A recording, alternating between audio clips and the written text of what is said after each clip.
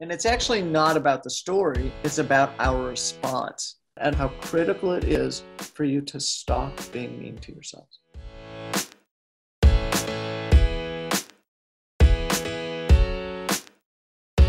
So, Joan, remember when we were in California, we were at a Mindshare event that JJ Virgin was leading, and there was the speakers on stage for 5-minute presentations. And one of the speakers, one of the presenters, like totally dissed me and my product as ineffective for her. And so I was sitting there with you, and all of a sudden, like, you know, I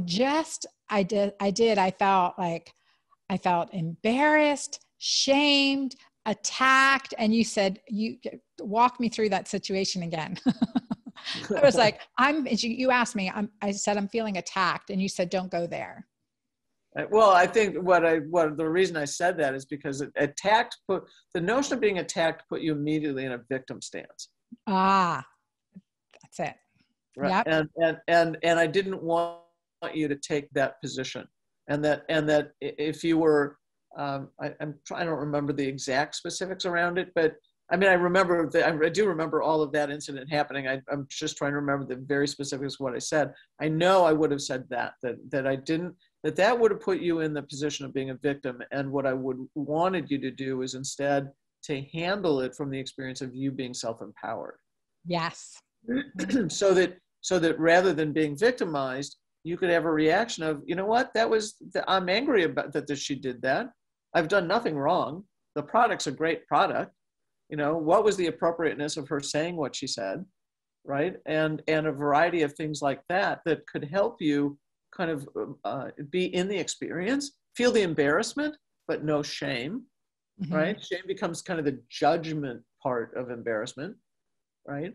There is really a quality of judgment to shame, and to then just go, all right, I'm embarrassed, but this is something she did. It's not what I did, right? Mm-hmm. So it was walking you through a variety of those kind of, if you will, bodily sensation waves, and also helping you reframe the situation. Yes. And I think reframing was really powerful. You were asking, okay, what are you feeling in your body right now? And that was focusing back right into my body, right out of essentially out of my head where it was going. And I see that connection between shame and judgment. And that's really a powerful connection.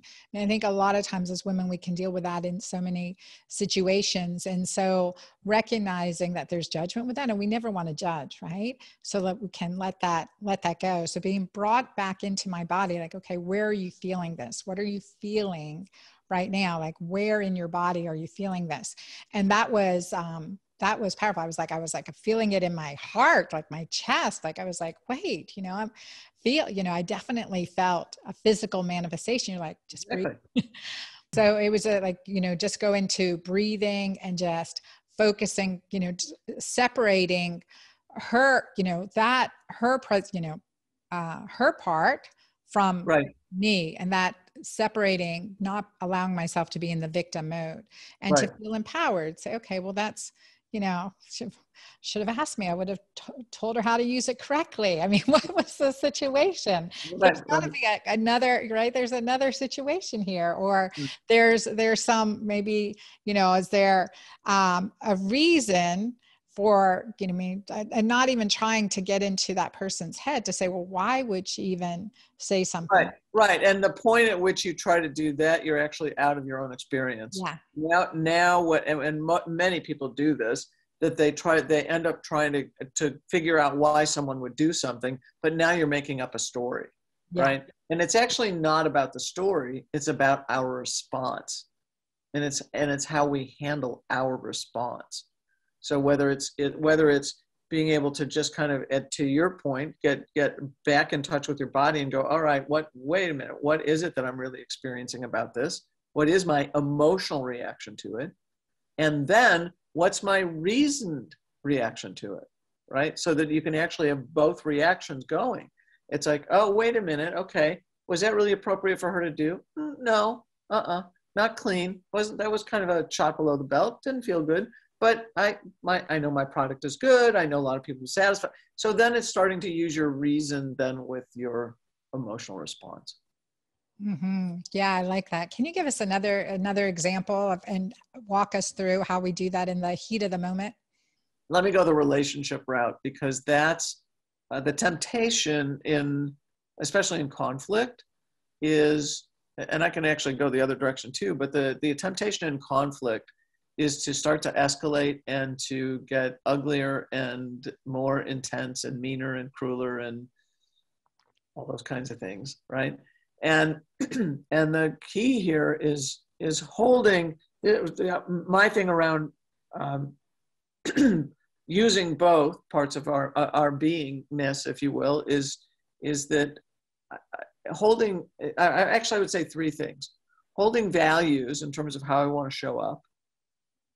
So, if my value in a relationship is to show up as a kind person, then I want to see if I can express myself through that kindness, even if I'm upset. So now I'm in the heat of conflict and I'm aware I'm getting angry and more upset about something. Mm-hmm. But if I'm living through kindness, then I'm going to take a breath before I'm going to respond. So let's say I can feel stuff escalating in me, and I know I don't want to be mean. I know I don't want to say things that I'm going to regret later. I know I don't want to be hurtful because I actually love this person, even if I'm angry in the moment.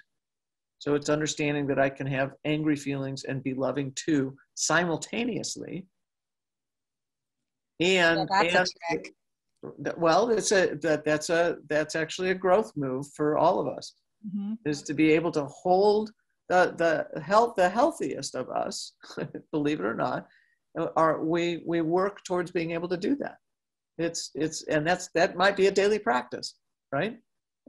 Daily practice of doing the combo of working towards being angry and loving too, or loving and angry too, where there's pleasant and unpleasant simultaneously, as opposed to just seeing someone as all bad or all good. Mm-hmm. And so then it would be, all right, let me take some deep breaths before I respond. I'm going to ride the waves of this intensity of what I'm experiencing. And my thing is reaction, the physiologic reaction. Absolutely, absolutely. And especially when people are angry, I always say, you never speak when you're on the upside of the wave, right? In fact, you keep your mouth shut intentionally. Yeah, that's a challenge. Whew, yeah, so that's one. You breathe up. You don't get to talk until you're on the downside of the wave, because that's going to give you just enough time to re-engage your thinking, as opposed to just letting the feelings be run out of your mouth and to run off, right? And so my thing is, you take, if you're feeling the intensity of something, you take a deep breath. In fact, I now think of the breath as if you think about riding the wave, then the breath is like the boat you're taking to the shore. I like that. So you actually ride the feelings on the breath. So now you're in the heat of the moment. You take a deep breath. You're excited. You want to say stuff. You take a deep breath. You ride the feeling. You feel the intensity start to go down. And then what you do, in a softer voice, because now you can respond as opposed to react, you say, you know what? That made me really angry. Or, whoa, that what you just said to me, that really hurt. Mm-hmm. Or what you're saying to me right now, or the way you're behaving, totally unacceptable. But it's not about attacking the other person. It's about being clear about what your experience is. And that's a huge difference, a huge shift from, just being clear. This is how I've been made. This is how I'm feeling right now. Or this is what, is coming up in me because right. of the situation. And, just yesterday, actually, because I've been practicing your 90 seconds to a life you love now since your book came out a couple of years ago. We've been trying to get on the couch together here for a long time, Joan. Yeah, I know. It's been a long time, but it's come in very handy, and I'll give you another personal situation. So, on one of my dates, a date that I had last night, he was a lovely, like, just, I was saying, I've met some amazing, amazing men, and just, he's an incredible man. And he was talking about this past relationship that he had. And I started feeling in myself some vulnerability. I felt a little bit like insecure, and all the stuff came up. And I said, no, hold safe space, breathe, recognize that I'm feeling these things. It's not about me. He's not like comparing me or whatever it may be in my head. I was putting myself down, like talking and I was like, okay, 90 seconds. Focus on, just shifting my focus to be in this loving, kind space, and not judging myself or the situation, and not definitely, recognizing that this was, I've been doing this for a couple of years now, and it's still like those feelings come up, those insecurities come up, and you're like, and that's fascinating. Another thought I had on the way back today, thinking about a date, and thinking, well, the thought came up, okay, we didn't have a second date. Like, well, was I not attractive enough? I'm like, get that thought right out of your mind. It's not a situation here, because, retraining my brain, okay, focusing on the situation, that's insecurity coming up, not about me. Let's, focus on the positive feelings, and shift that train of thought into sexy, attractive, confident, like, let that separate. Actually, that can I jump in on that one? Yeah. Because that one is, there's a lot of things that are important to me in the work that's now out there in terms of the book. But harsh self-criticism is like, you want to hear me on a soapbox for a few hours. I want to jump on this for a second, because what you're doing. So you had a great day, guy didn't call back, and now you're into harsh self-criticism. Yes.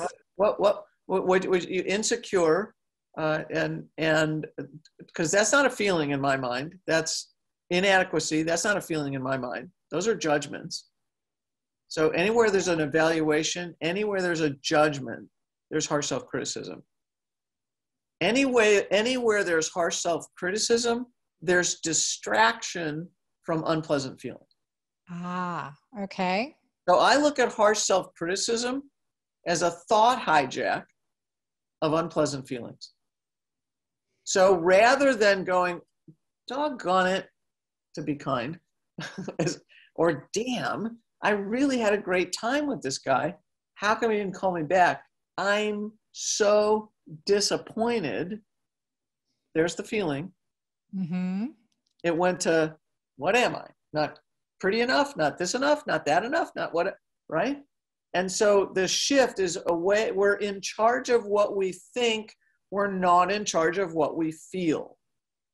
We manage what we feel once it's in our conscious awareness. So you were disappointed, but just that quickly, it turns into harsh self-criticism. Very well trained in that, apparently. Well, I think most of us are.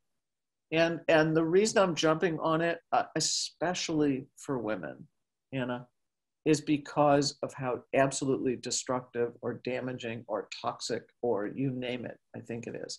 And people get confused. People think that harsh self-criticism equals unpleasant feelings.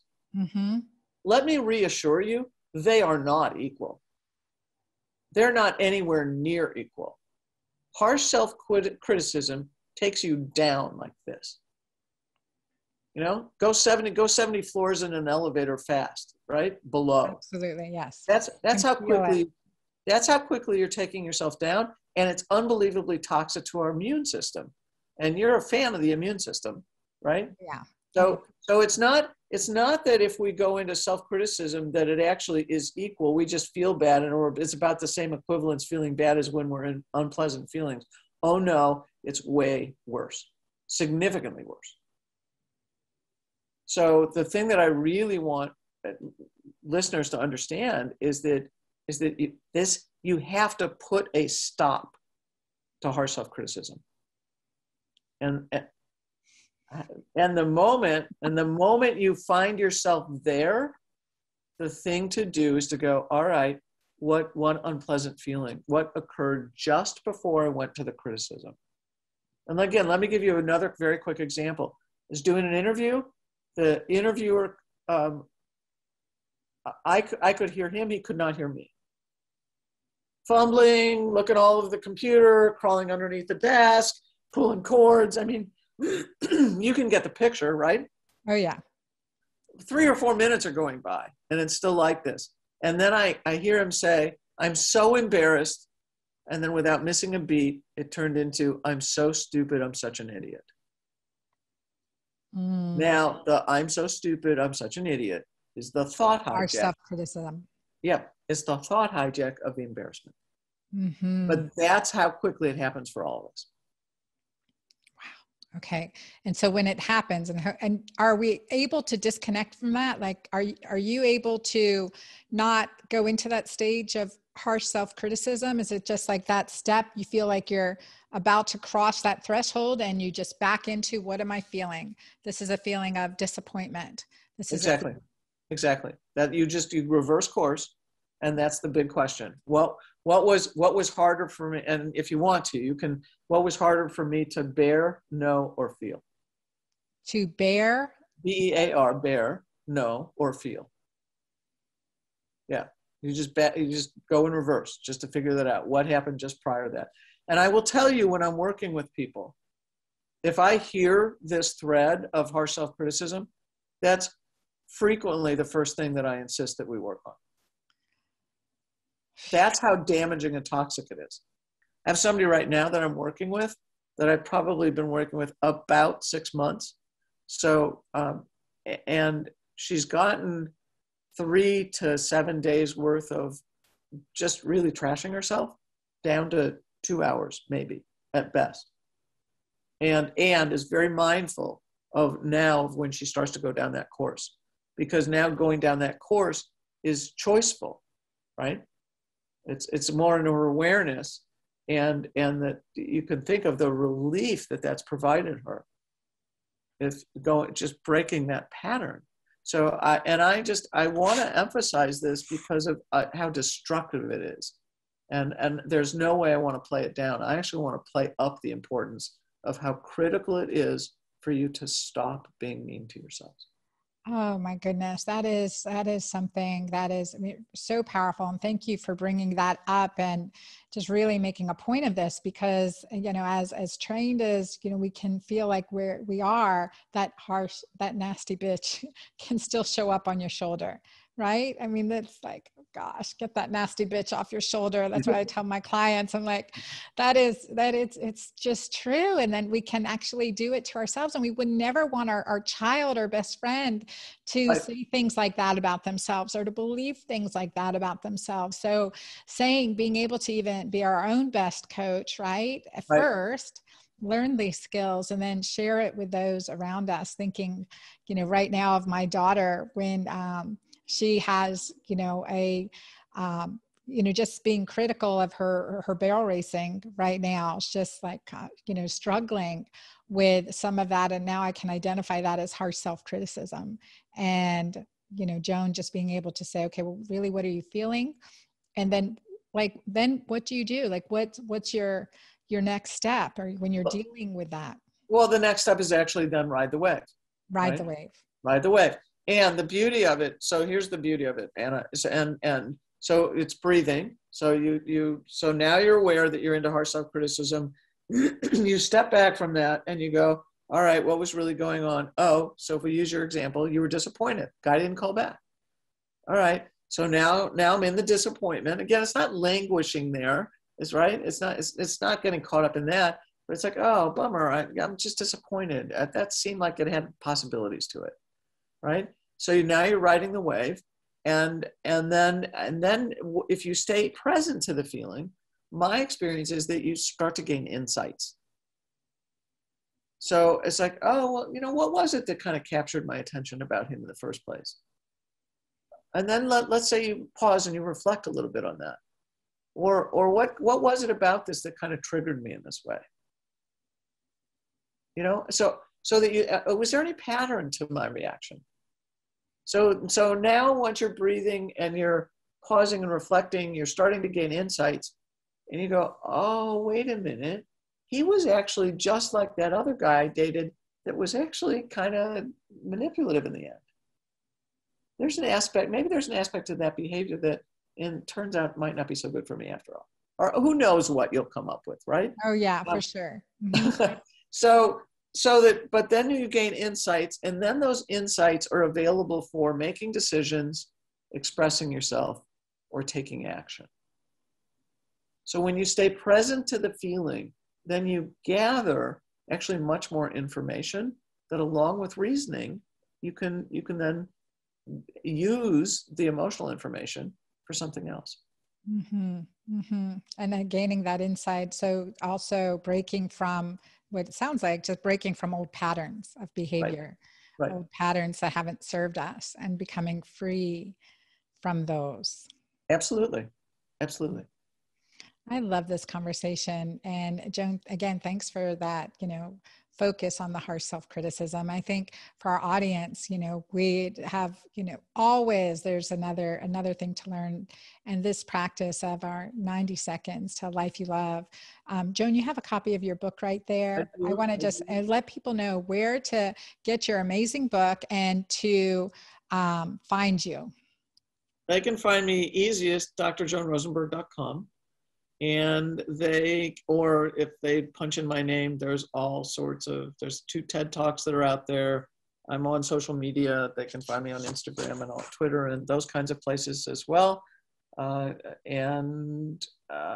see and the book can actually be purchased anywhere. So I believe it's, certainly I know it's Amazon. I know it's at Barnes & Noble and Books A Million. And so wherever people buy books, I would say, go buy many of them. Yes, drjoanroseburg.com. And also that website, your website is a great resource for people. And we'll have links in our show notes and more information on your site and where to get your books. We'll put links in there for everything. So awesome. I want to thank you so much. And final words for us as we're, just now, this has been for me an emotional conversation. I'm like, okay, 90 seconds. Let me ride the wave some more, Joan. I'm riding the wave some more. You know what? I want to take your opportunity here, and I want to add one other piece.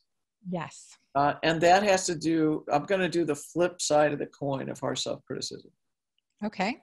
And that is the importance of taking in compliments. Because as good as women are in particular at leveling harsh self-criticism, right? They're just as bad at accepting compliments. But I want you to put these 2 things together, because if you engage in a lot of harsh self-criticism and you refuse to accept compliments and really absorb them, then there's no place for good to come in. Mm-hmm. And I know women get caught in this imposter syndrome as an example. Well, both of those are operating, right? There's only bad that's being directed towards the self, and there's no good coming in. So I really want to emphasize those 2 things. One is how important it is, again, to put a stop to the harsh self-criticism. And I will also emphasize how equally important it is for you to start to absorb the goodness that's directed towards you. Compliments are a reflection of you back to you. Mm-hmm. So they're not coming out of the blue. They're actually somebody holding a mirror up to you and saying, this is how I experience you. This is how I see you. So it's an experience of you, or it's an experience with you. And it's super important to absorb that. And when you do that, you start to up-level your own sense of self and self-image. So I couldn't resist also adding that one piece in. I am so glad, because that is so important. And it's been a practice to learn too, when receiving a compliment, to receive it and not knee-jerk react to give one back. Just receive it and accept it and And that is a feminine trait too, just to receive that compliment. And I like how you said absorb it, to really let it you take it, you penetrate. metabolize it. Yeah. Yes. Yeah. And Because that, again, I do, there's certain things that I think really change us. And speaking up would be one, taking in compliments would be another. And that it's just super important for us to do that and not to play it down or devalue it. mm-hmm. Yeah, no, and definitely can do better in both those areas too. All right, you've put me up with a challenge. So really working on up leveling this process, the Right. recognizing that habit of the harsh self-criticism, where that's coming into play, Right. stepping back, engaging into the feelings. Where is this coming from? Where am I feeling it? How am I feeling it? And differentiating. And then also that self-compliments and receiving compliments from others. And then also giving heartfelt compliments to those around. And Yes. yeah. So thank you, Joan. Thanks so much for being here. And I want to thank all of you in our community, in our Girlfriend Doctor Club, in our community, at our Keto Green community on Facebook, Instagram, wherever you are. I am just grateful for you guys to be in this community. Please be sure to click on this video and share it with your friends. Give us your feedback. Write down in the comments below what you're committing to based on what you've learned today. What is a practice that you're going to focus on or to practice moving forward from our conversation today with Dr. Joan Roseburg? You guys, and find her, pick up her book, 90 Seconds to a Life You Love. There's pearls, gems. I mean, it is a masterpiece. It is a essential read. And I'm going to go back and read it again because it's been a couple of years. I have to read it again. And so, and then you can find her at drjoanrosenberg.com. So I look forward to seeing you guys. Be sure to share this episode and I'll see you next time. Thank you. Thank you for watching this video. Be sure to subscribe to my YouTube channel here and get those notifications, and comment below. Let me know your thoughts, what you loved, and what your action step is.